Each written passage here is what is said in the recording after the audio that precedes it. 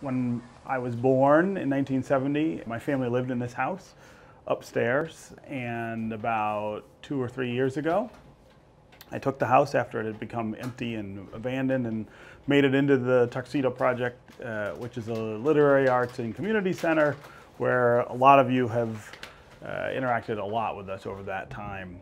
We got together last weekend to talk with neighbors at the Tuxedo Project near Livernois, Grand River, and the Jeffries Freeway on Detroit's west side. I would like to start with people talking about things that they like about our neighborhood, about our neighbors. Go ahead. The kids, that's my main concern. But the children around here, everybody looks out for them. Everybody tends to everybody kids. It's like one little family. Conversation moved on to complaints that you hear all across the city.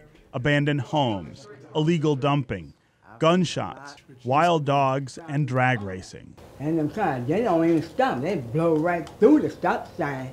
But change is coming to our neighborhood. Back in March, the Carpenters and Millwrights Union announced it would build a $30 million training center at the end of our block where Tappan Middle School once stood. The center promises to train Detroiters in skilled trades, part of a commitment to get Detroiters involved in the local construction boom. You're going to have a lot of folks need to go to work. We got enough work for the next 5 or 10 years. We need to be training Detroiters to do it. Our training center will feature some of the most advanced tools and techniques in the construction industry. And because we want the center to be a hub for this neighborhood, it will also have space for community events, open to local families and local businesses. Groundbreaking is planned for spring next year, a dramatic turn for a neighborhood that hasn't seen significant investment in more than 4 decades. They're going to do a lot of things that we asked them to do, and what we're going to start meeting about with them in 2 weeks is what we want.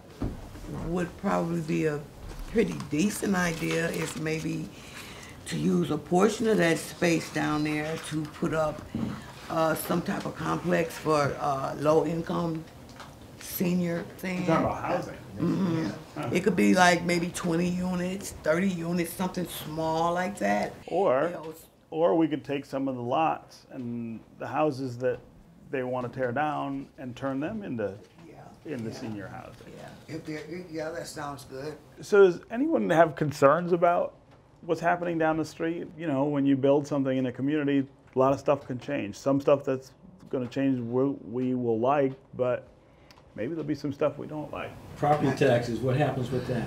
That's a great question, right? I don't know. If you build an expensive training center down the street, does that change the assessments maybe for people in the neighborhood? It might. Those are for the homeowners. The homeowners got to pay higher taxes, which means the renters will have to pay more rent, right? Yes. That's how that goes. How do we plan for what's ahead? Our challenge is to be sure that our neighbors and our neighborhood are ready for the change and the opportunities. I think the community center is going to be an excellent idea. I do. I'm hoping, I'm praying for it. I am. I'm hoping it. I am. Golly, I am.